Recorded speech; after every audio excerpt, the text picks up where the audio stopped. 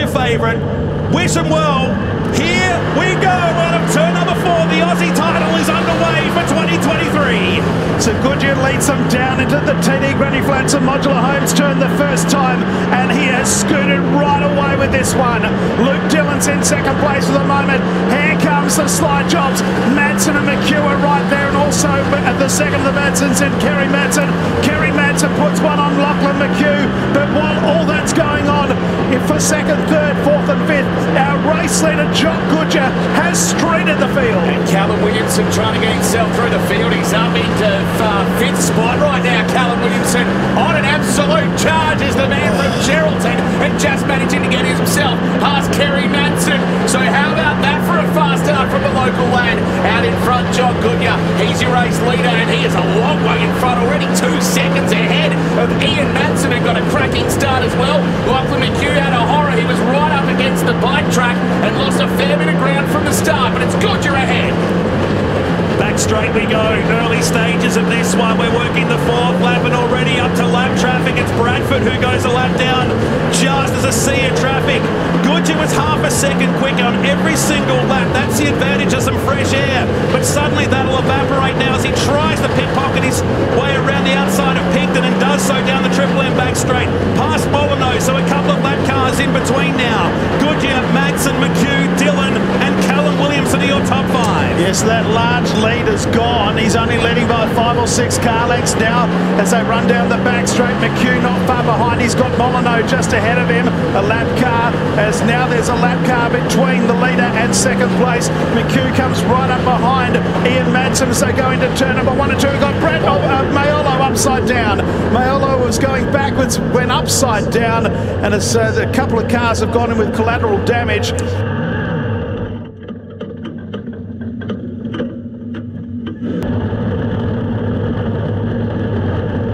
Lights are out, we're ready to go racing again.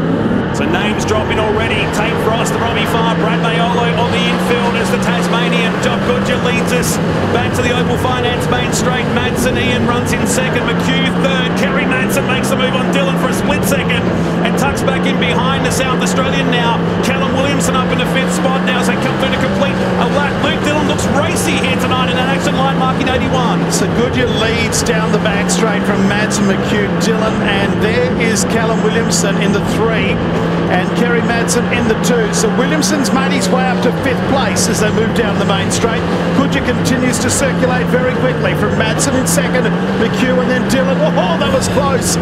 How he got around Madsen that time, I'm not sure. And Veal is now taking on Madsen as well as we complete lap number 9. And he's going to find his way getting past as well as he swings into the Opal Finance front straight. So Veal moves up into 6th spot.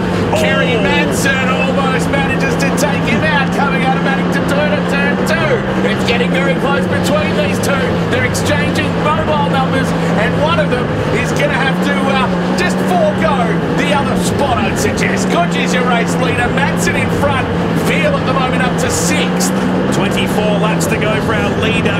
A nice left rear tyre will be helping Jamie Veal's course now as the leader comes up to lap traffic as we saw in the early stages. Makes his way towards Trent Picton and Darren Molyneux moves up as they make their way through turn 3 and 4 to complete another lap. Madsen going after him down the bottom here, but look who's behind us, Lockie McHugh in the East Coast Pipelines number 7. So this is where the lap traffic is going to start to sort people out as Trent Picton goes infield. It's Goodyer in front, Madsen, that's Ian Variety, and also Lockie McHugh trying to chase him down along with Luke Dillon and Callum Williamson. The leader has just hit the fence, bounces off the wall, comes underneath and puts a lap on the 79er Chris Coyle. Not far behind him is Madsen and McHugh, and then Luke Dillon has his hands full with Callum Williamson, who may just about slide into 4th. Just missed out on that one and loses a little bit of ground as he goes down the back straight and goes very close to the back straight wall as well. Goodyer has just extended the lead a bit as he gets into a little bit more of the lap traffic, while Lockie McHugh is trying to chase him down as we see Madsen slowing. Madsen is slowing down the Triple M back straight right now, and he's brought the yellow lights on.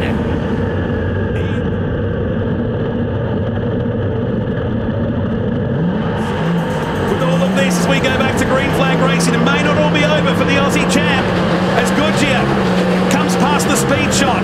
20 remaining, and your Aussie Championship for 2023. They move down the back straight. McHugh is out after our race leader as Goodyer leads down the main straight. The Australian champion, meanwhile, is coming as well. He's up there with Milling and also Kendrick as they run down the main straight. He's made his way to ninth. And McHugh has not allowed Goodyer to get away. There's 5 car lengths between them as Williamson's starting to come up behind the 81 of Luke Dillon. So there's a battle for the lead and also a battle for third. Yep, that battle for third closing a little bit. Dillon and Williamson as they go down the back straight as Milling is getting very close to the wall. Trouble on turn 2. And there's a huge incident there in turn 2. It's Hallett and Pride. They both collided. Hallett, I think, the first car to come into contact, and then Pride just had nowhere to go. The red lights are on. On our 7+ coverage of the 2023 Australian Sprint Car title, we go back to green flag racing with 18 on the board. So McHugh to try and mow down Jock Goodyer.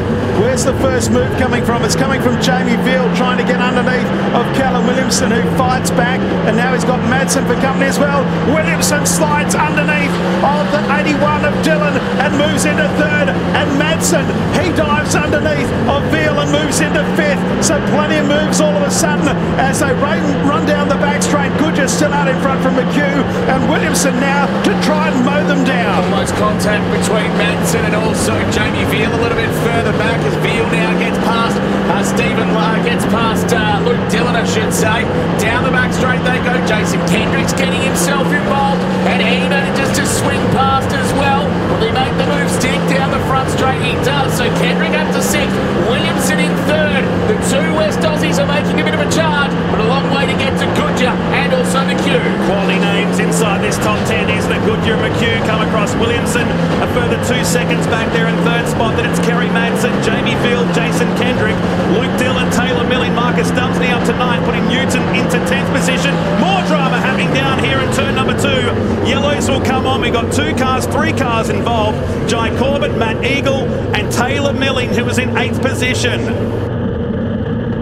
Who is going home with the number 1 on the tail tank for 2023? Williamson goes with McHugh. Goodyer like a slingshot out of turn number 4. He's gone into turn number 2. And now Madsen lines up with Williamson as they make their way down the Triple M back straight. So McHugh trying to mow down Goodyer, and Williamson needs to get a bit of a scoot on to get underneath of the 7 of McHugh. Here's the first slider, didn't quite work. That was Veal on Madsen.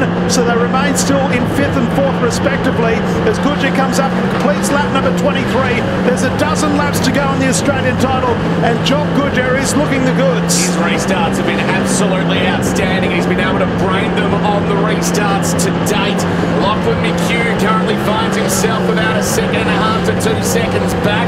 Callum Williamson is another 1.3 seconds back, and then it's back to Kerry Madsen. Jock Goodyer placed 3rd in Archerfield last season. Is he about to go to the top step in the 60th anniversary Australian Sprint Car title? He's 10 laps away. Margin starts to stretch out a bit now. Goodyer, McHugh and Williamson. It's out to 3 seconds between the top 3. They're up as high as you fear to go here at the Motorplex as Goodyer. He looks in control of this one. The speed has been incredible all weekend long in the Goodyer Developments car. McHugh not giving up, and rightly so. It'll be 8 laps to go this time by with Goodyer, McHugh and Williamson. They will have to pass lap traffic if it remains green, and that is going to be the only way McHugh is going to catch our race leader, who made a mistake coming out of turn 2. And trouble for Corbett, and they've missed him. Yellow lights will come on. McHugh wants to be a magnet on the back of the 22, but again, the 22 is supreme on the restarts. He certainly is. He just gets away every time. McHugh is there, so too is Williamson. Veal puts another slider on Madsen. This time it works. He goes back to 4th. Madsen back to 5th, and here comes Jason Kendrick. And Callum Williamson nearly sneaks underneath the McHugh as Madsen just hangs on as Kendrick puts a slider on for 5th. Kendrick is going to try his hardest to get up to 5th spot, but Madsen manages to battle his way back. A little bit further back, here comes Dumsney and Coyle. Out in front, Goodyer still your leader. 6 laps to go. He's just gotten away once again from McHugh. Then it's Williamson, then it's Veal, then it's Kerry Madsen, and 6 spots. Look at this 3 cars now. Dumsney's ahead of Kendrick. He's up in a 6th position in the Valvoline number 1. What a recovery from 2 crashes and having to start from the tail of the field. In the closing laps of the Australian title as Kendrick and Coyle go side by side down the Triple M back straight. So Jock Goodyer is just 4 laps away from an Australian title. Again, he gets precariously close to the wall over there on turn 3. He comes out of turn 4. It's Goodyer who leads from McHugh. Back then to Williamson in 3rd place. Veal is 4th, and then back to Gary Madsen in 5th place. They run down the back now. There's a lap car hit. They've got to negotiate, but he's down low. They'll get around the outside of him, and Goodyer leads with 2 to go. Jock Goodyer, he's got 1 kilometre left to become the 2023 Australian Sprint Car Champion. He's got Lachlan McHugh trying to chase him down, but he's only got 1 more to go. Motorplex, we're about to create some history. Jock Goodyer comes into TD Granny Flats and Modular Homes turn 1 into the back straight. It is going to be a Tasmania double. The Formula 500 champion from Tasmania, and Jock Goodyer is your Australian Sprint Car Champion. He takes it out from Lachlan McHugh. Callum Williamson in 3rd. 4th goes to Jamie Veal, and Gary Madsen back in 5th. Marcus dumps the outstanding, finishing 6th. Then Chris Coyle, Jason Kendrick, Luke Dillon, Ryan Newton, and then Sean Bradford. But ladies and gentlemen, your Australian Sprint Car Champion, it is Jock Goodyer. Well, how about that? 3rd last year, dominated this race from the outset. And straight to the scales, the Platinum Prince Goodyer Developments number 22. The 21-year-old from Launceston, he won the Aussie Formula 500 Championship in 2020. And pending the scales, will be crowned your 2023 60th Australian Sprint Car Champion. Waiting for the clear. It looks good. He's going to get a chance here to celebrate perhaps. And why not? He's got the checkered flag. He's coming your direction. Perth Motorplex, you've witnessed some incredible racing. Yes, we saw a lot of damage. 11 cars finished. But nobody, I mean nobody, was going to stop him tonight. He wanted it. And he has got it. Through turn number 4. Up on your feet. Plenty of noise. Your new Australian champion, Jock Goodyer, the Tasmanian, picks up the win in 2023. Yeehaw! Scared the photographers a little bit. Oh, look, what an amazing weekend this man has had.